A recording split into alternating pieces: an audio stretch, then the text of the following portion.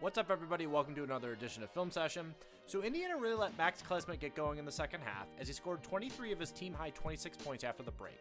Some defensive breakdowns from the Hoosiers allowed Klesmit some early looks from three-point range, and at one point he connected on 4 3-pointers in a 3.5-minute span, and stretched of the contest when it looked like Indiana might make a game of it before he helped shut the door. Let's take a look at what happened on those 4 3-pointers. First up with the Hoosiers down 10, Klesmit gets a ball screen from Kral, and Indiana switches, with Renew picking up Klesmit and Galloway moving on to Kral.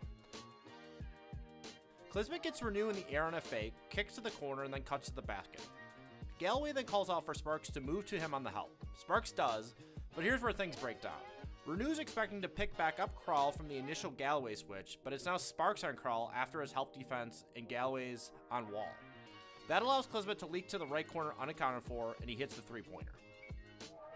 On our next play, Kral gets the ball off the left low block, and Cups begins sinking down towards him and off his man Klesmit. Hepburn then comes to essentially screen a potential Cups recovery. Galloway points it out, but Kral passes it out, and despite a decent closeout from Galloway, realizing he's going to have to do it, it's another three-pointer for Klesmit. With the Hoosiers able to pull within 7 at this juncture of the game, this time around it's another post from Kral on the opposite side of the court, and Indiana is more aggressive with its attention, as Galloway throws a hard double on him.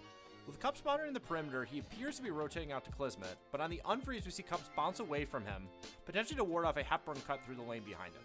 And it allows Klesmit to relocate. He catches with plenty of space for his third three in this sequence. The broadcast misses the initial baseline inbounds from Wisconsin here, but we see Galloway having to fight around 2 screens to stick with Klesmit.